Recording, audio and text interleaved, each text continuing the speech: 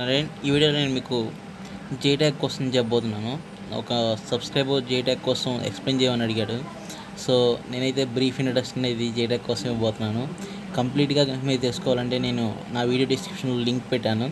ఆ లింక్ చూసి ఆ లింక్లో చాలా డేటా ఉందన్నమాట. ఎలా వర్క్ అవుతుంది JTAG ఏంటి అనేది అన్నీ వాళ్ళు ఆల్రెడీ మెన్షన్ చేశారు. మీరు ఆ లింక్ ఓపెన్ చేసి చదువుకోవచ్చు. నేనైతే బ్రీఫ్ ఇంట్రడక్షన్ అనేది ఇద్దాం అనుకుంటున్నాను. సో హియర్ ఇక్కడ మీరు చూస్తున్నారు కదా, ఇది ఒక బస్ కేబుల్ అన్నమాట. JTAG కూడా ఇలాగే ఉంటుంది. JTAG వచ్చేసి మనం బస్ కేబుల్తో కనెక్ట్ చేస్తాము.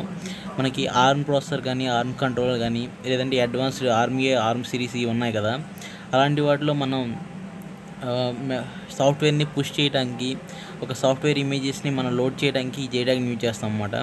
అంతేకాకుండా ఒక సాఫ్ట్వేర్ ఇమేజ్ అనేది లోడ్ అవుతున్నప్పుడు ఏమవుతుందంటే మనకి ఏ రిజిస్టర్లో ఏ వాల్యూ స్టోర్ అవుతుంది అనేది మనం తెలుసుకోవాలంటే అలా తెలుసుకునేటానికి డీబగ్గింగ్ చేయాలన్నమాట. ఈ డీబగ్గింగ్ పర్పస్లో కూడా ఈ JTAGని యూజ్ చేస్తారు. అంటే ఎక్కడంటే రన్ టైంలో ఏమవుతుంది, ఏ రిజిస్టర్ లొకేషన్లోకి ఎంత డేటా వెళ్తుంది, ఏ డేటా వెళ్తుంది, వాటిని మనం అనలైజ్ చేయాలి, వాటిని మనం డీబగ్ చేయాలి. అలాంటి టైంలో ఏమంటే ఇది రన్ టైంలో మనం ఆ JTAG యూజ్ చేసి ఆ ఫ్లో చార్ట్ ఉంటుంది కదా, ఇదే MES అనేది ఫ్లో చార్ట్ ద్వారా ఒక ఫ్లోలో లోడ్ అవుతున్నప్పుడు మనం వాటిని చూసి మనం ఐడెంటిఫై చేయొచ్చు అన్నమాట. ఏ రిజిస్టర్లోకి ఎంత వాల్యూ ఏమవుతుంది అనేది. సో ఇది ఒక అడ్వాంటేజ్. అంతేకాకుండా మనకు ఒక రిజిస్టర్స్ ఉంటాయి కదా, అంటే ఫ్లాష్ మెమరీ అని ఇలా ఉంటాయి కదా, ఇలాంటి రిజిస్టర్స్ అన్న ఏమన్నా ఉన్నప్పుడు వాటిలో మెమరీ లోడ్ చేయాలంటే ఈ JTAGని యూజ్ చేసి లోడ్ చేసుకోవచ్చు. ఈ JTAG అనేది బిల్ లోడింగ్కి బెస్ట్ సాఫ్ట్వేర్ అన్నమాట.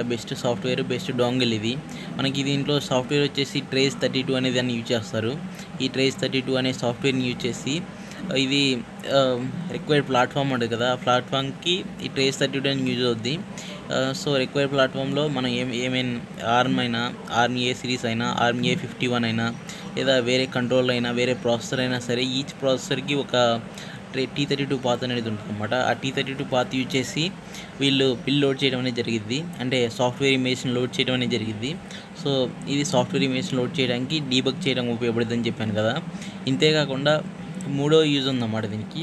థర్డ్ యూజ్ ఏంటంటే మెయిన్లీ అసలు ఈ JTAGని ఎందుకు ఇంట్రడ్యూస్ చేశారు, ఇది ఎందుకు యూజ్ అవుతుందంటే దీన్ని ఇనీషియల్ డేస్లో వచ్చేసి సర్క్యూట్ డీబగ్గింగ్ కోసం యూజ్ చేశారు అనమాట. అంటే PCB ఉంటుంది కదా, PCB సర్క్యూట్ డీబగ్గింగ్ కోసం దీన్ని యూజ్ చేశారు, సర్క్యూట్ కంట్రోల్ కోసం. సో అది ఎలాగో నేను మీకు ఇప్పుడు చెప్తాను. సో ఇది ఇక్కడ మీరు చూసినట్టే ఇక్కడ 2 CPU FPGA అని ఉంది. కన్సిడర్ చేయండి, ఇది ఒక మదర్ బోర్డ్ PCB అనుకోండి. PCB పైన ఒక CPUని FPGA అని పెట్టాము. ఇలాగే నెంబర్ ఆఫ్ ICs మనం ఒక PCBలో షోల్డర్ చేసామన్నమాట. ఇలా షోల్డర్ చేసినప్పుడు మనం ఈచ్ ICని, ఈచ్ కంట్రోలర్ని, ఈచ్ FPGAని మనం టెస్ట్ చేయాలంటే పాసిబుల్ అవుద్ది కదా. అంటే ఇక్కడ ఒక్క సర్క్యూట్ అయితే మనం చేయగలం. Number of printed circuit boards ఉంటే, నెంబర్ ఆఫ్ మదర్ బోర్డ్స్ ఉంటే, అలాంటి టైంలో మనం వీటిని టెస్ట్ చేయాలంటే మనకు పాసిబుల్ అవ్వదు. అంటే ఏ సిగ్నల్ ఎటు వెళ్తుంది, సోల్డర్ చేసిన పాత్ ఎలా ఉంది, అది ప్రాపర్గా ఉందా లేదా చెక్ చేయాలంటే మనకు పాసిబుల్ అవ్వదు. సో అలాంటి టైంలో ఏం చేస్తారంటే వీళ్ళు ఈ JTAGని యూజ్ చేస్తారు. ఈ JTAG వచ్చేసి సర్క్యూట్ డీబగ్గింగ్ కోసం ఫస్ట్ తయారు చేశారు. సో ఈ JTAG యూజ్ చేసి ఇది ఈజీగా ఐడెంటిఫై చేస్తాం అన్నమాట. ఈ ప్రాపర్గా ఉన్నాయా లేవా కనెక్షన్స్ అనేవి. ఎలాగో నేను ఇప్పుడు చెప్తాను. సో ఇక్కడ మనం చూసినట్టయితే వీళ్ళు టూ CPU FPGA అని 2 ఉన్నాయి కదా, వీటికి వచ్చేసి వీరు JTAG కనెక్ట్ చేస్తారన్నమాట. JTAG కనెక్ట్ చేసినప్పుడు ఏమవుతుందంటే వీటిలో ఉన్న పిన్స్ ఉన్నాయి కదా, మనకి CPUకి FPGA పిన్స్ ఉంటాయి. ఈ పిన్స్ అన్నీ JTAG కంట్రోల్లోకి వెళ్ళిపోతాయి. కంట్రోల్లోకి వెళ్ళిపోయిన వెంటనే JTAG వాటిని ఇన్పుట్ పిన్స్, అవుట్పుట్ పిన్గా డివైడ్ చేస్తుంది. ఇన్పుట్స్ పిన్స్ ఏవి, అవుట్పుట్ పిన్స్ ఏవి అనేది JTAG ఐడెంటిఫై చేస్తుంది. ఐడెంటిఫై చేసిన దాని దగ్గర ఉన్న సిగ్నల్స్ని బట్టి ఈ కనెక్షన్ అనేవి, ఈ ఇన్నర్ కనెక్షన్ ఉంటుంది కదా, మనకి బ్యాక్గ్రౌండ్ ఇచ్చిన PCB కనెక్షన్స్ అనేవి ప్రాపర్గా ఉన్నాయా లేవా ఇది చెక్ చేస్తుంది అన్నమాట. సో దీనికి వచ్చేసి మనకి TDI, TDO, TMS, TCK అనే పిన్స్ ఉంటాయి. సో వీటిలో మనం TMS, TCK అనే దాన్ని ఫస్ట్ కనెక్ట్ చేస్తాము. ఈ 2 కనెక్షన్స్ని ఫస్ట్ ఇస్తాము అన్నమాట. నెక్స్ట్ మనం TDI, TDO అనే వాటిని కనెక్ట్ చేస్తాము. ఈ రెండింటిని కనెక్ట్ చేసిన తర్వాత ఇక్కడ ఏంటంటే JTAG చైన్ అనేది ఏర్పడుతుంది. ఇది మీరు కొన్ని JTAG వీడియోస్లో ఆల్రెడీ చూసుంటారు. JTAG చైన్ అంటారు దీన్ని. ఈ JTAG చైన్ అనేది ఏర్పడడం వల్ల మనకి యొక్క కనెక్షన్ అనేది ఏర్పడుతుంది అన్నమాట రెండింటి మధ్య. ఈ కనెక్షన్స్తో JTAG అనేది కమ్యూనికేట్ అవుద్ది.